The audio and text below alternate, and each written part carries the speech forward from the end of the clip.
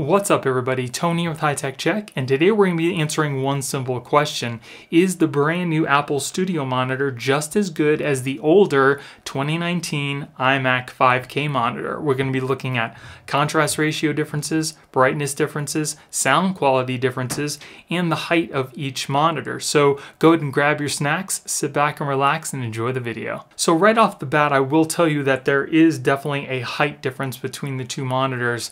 Now the iMac does have huge bezels and it has a huge chin at the bottom here, and you can see how much more real estate there is with the Apple Studio monitor. But if you had an iMac prior and it sit too low already, the Apple Studio monitor actually sits a little lower than the iMac screen does. So if you needed to raise up the iMac, you're definitely going to need to raise up the Apple Studio monitor. And if you bought the Apple Studio itself, you can either get a stand or, like I'm going to do, I'm just going to put my monitor on top of the Apple Studio. It fits beautifully and you don't have to worry about it scratching anything because there are some feet underneath this monitor. So if we go ahead and take a look at both of these screens, they're all the way up as far as brightness will go. I can't tell a huge difference in the brightness, and it is in my studio here and we're in front of a whole bunch of lights, so it is pretty bright. But I'm going to turn down the lights and we're going to see if we can see any contrast differences or brightness differences. Now again, these both are 5K monitors and they're both displaying the same exact image, so we can see exactly how the color and brightnesses are represented. They both look really nice.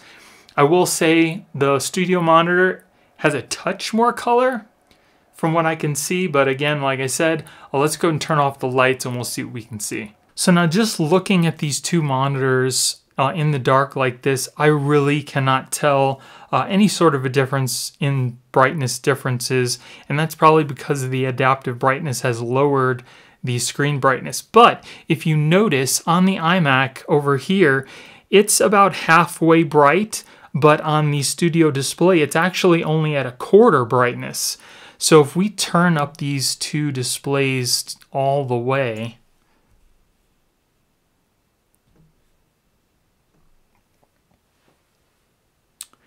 the Apple Studio actually seems to be a little bit brighter, if that's what you're going to do. I mean, when we had these both in bright light in front of the Studio lights, I really couldn't tell a difference between the brightness. But in darkness, if you jack up the brightness all the way, I can definitely tell you that the Apple Studio monitor is a little bit brighter. So now I'm going to open up this same image on both of the screens, and we're going to take a look at the contrast differences. So I'm going to go ahead and start both of these videos.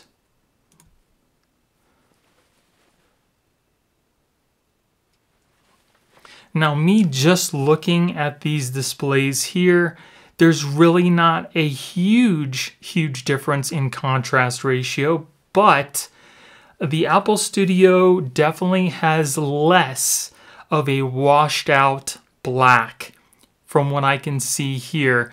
If we look at the side here on the iMac, it definitely looks more washed out than it does on the Apple Studio display. It's not a huge difference, but there is a slight noticeable difference between the two screens. The Apple Studio definitely is just a tad bit darker than the iMac screen. Now, as far as the picture quality goes, I think both of these monitors are absolutely stunning. They both have beautiful pictures. Everything is nice and sharp and crisp, and that's what I like when I'm editing my videos. Now, as far as tilt goes, they both seem to go just the same angle. So as far as tiltability goes, they're pretty much exactly the same, forward and back. Yeah, that's pretty much exactly the same range of motion on each one, so there's really no difference there. Now, like I said before, the Apple Studio display is visibly sitting lower than the iMac screen is. So the iMac screen starts at about 6¼ inches, where the Apple Studio display starts at about 5 inches. So again, if the iMac sat too low for you and you needed to raise it up, you're definitely going to want to raise up the Apple Studio display. Okay, so now we're going to do a little sound comparison. As you can see, I have both volumes set up to about 75%, and we're going to play the exact same song, and we'll see if there's any sound differences.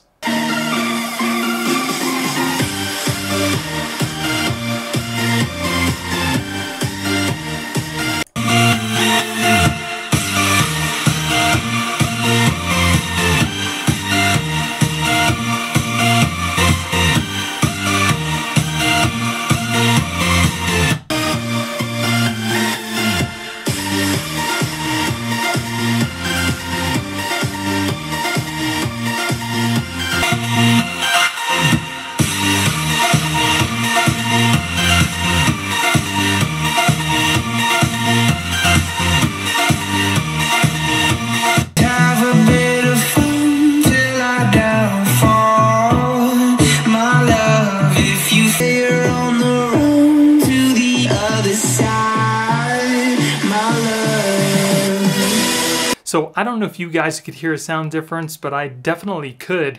The iMac was noticeably louder, but it seemed like all of the sounds were kind of jumbled together, whereas the Apple Studio was still loud. It wasn't as loud as the iMac, but it seemed like all the sounds, there was more separation between the sounds, so there was more clarity. So if you're looking for clarity, the Apple Studio display is definitely going to give you that, especially with that spatial audio that it can do. I definitely do think the speakers are perfectly fine on the Apple Studio for video editing, listening to music, things like that. If you need more bass, you're definitely going to need to get a subwoofer, an extra set of speakers for that, but it's perfectly fine if you don't want to spend any more money than you already have.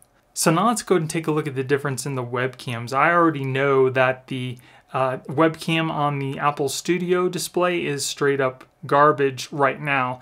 I don't know if they can fix that with some software. I'm really hoping, but the camera on the iMac had a lower resolution, but it wasn't super horrible. So let's go and take a look at a comparison with that. So as we can clearly see, there is a huge difference between the iMac's built-in webcam and the Apple Studio display webcam.